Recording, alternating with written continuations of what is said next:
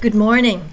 This is Monday morning, the day after Easter Sunday, and I hope that you had a really blessed time yesterday with your family, and whether it was online church or online family as I did, both online church here and online church in the UK and online communion with my family. So it was a wonderful time. But this morning I woke up with a slight heaviness of spirit, and I was thinking about the thought that after Resurrection Sunday comes Monday. And what does that mean for the believer? We've celebrated the resurrection of Jesus. We've had a wonderful time yesterday focusing on that and believing that. But Monday brings me to the place of, how does this change my life? How does it impact me? And how am I going to live my life from now on? If I truly believe in the resurrection power of Jesus. Well, I'd like us to just look at the second book of Peter and chapter 1. As I was reading this morning, I was thinking about how do we live Monday after Sunday. And so here's what Peter says to Christians who are living in suffering. And in 1 Peter, we read in another lesson that he says that we have a living hope and we're kept by his power. And he's still speaking to these suffering believers. And he says to them in verse 2, "Grace and peace be multiplied to you in the knowledge of God and of Jesus Christ our Lord." We've been working in looking into our workbook 2 about knowing God. And one of the reasons we want to know God from our point of view is that grace and peace is multiplied to us the more that we pursue the knowledge of God. And he goes on to say, his divine power has given us everything we need for life and godliness through the knowledge of him who has called us by glory and virtue. So through the Holy Spirit power in us, he gives us the ability to live an abundant life and to have a godly life as we know him. The more that we know God, the more we will be able to live an abundant life and live a godly life, because of his Spirit living in us. And then he goes on to say, by which we've been given exceedingly great and precious promises, that through you may be partakers of the divine nature. Through these you may be partakers of the divine nature, having escaped the corruption that is in the world through lust.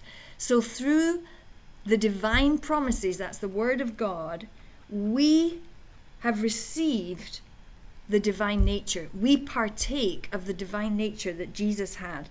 And I think about our wings. We talk about in the butterfly teaching that we have been given wings of spirit and truth. And how do I live through Monday after Sundays? I need to make sure that my wings are filled with the knowledge of God, his Holy Spirit power in me, and his promises, which are both together bringing his divine character in me and causing me to live out the life that he has invited me to live with him through his resurrection power. And it comes, both of these are strengthened, his power and his Spirit in me are strengthened the more that I know him. And how am I going to get to know him? In his word. And as he lives his word out in me, then I will have the power to overcome the Mondays. And he goes on to say that the way that we're going to build our faith, he says, giving all diligence, add to your faith virtue, to virtue knowledge, to knowledge self-control, to self-control perseverance, to perseverance godliness, to godliness brotherly kindness, to brotherly kindness love. And if these things are yours and abound, you will be neither unfruitful or barren in the knowledge of the Lord Jesus Christ. For he who lacks these things is short-sighted even to blindness, and has forgotten that he was cleansed from his old sins. Therefore, brethren, be even more diligent to make your call and election sure. For if you do these things, you will never stumble. For so an entrance will be supplied to you abundantly into the everlasting kingdom of our Lord and Saviour Jesus Christ. For this reason I will not be negligent to remind you always of these things, though you know and are established in the present truth. Yes, I think it's right, as long as I'm in this tent, to stir you up by reminding you, knowing that shortly I must put off my tent, just as our Lord Jesus Christ showed me. Moreover, I will be careful to ensure that you always have a reminder of these things after my decease. I'm really impressed by the fact that Peter, 3 times in this passage, he says, I will remind you, I will remind you, I will remind you. And he says, I won't be negligent, I won't forget to remind you. I want to stir you up by reminding you. And I want to remind you even after I've gone. And many times we know these truths of God's word. We think we know them. But I think on the Monday after Sunday, now that we know the truth of the resurrection and we've learnt it from his word and through the witness of his Holy Spirit in us, we have to continuously remind ourselves through being in God's promises and through lifting one another and encouraging one another. That's how we build our faith to live through the Mondays until we see Jesus again face to face. And so that means that we need to grow in our virtue, and that's in our goodness, in knowledge and self-control, perseverance, kindness and brotherly love. And that's the growing in our faith of knowing Jesus Christ. Then we'll never be unfruitful in knowing him. So this morning I want to encourage you. There is hope living in the Mondays. Now we have to live by faith and not by sight.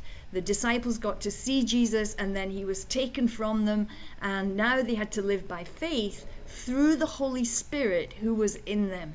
And that same Spirit is in you today.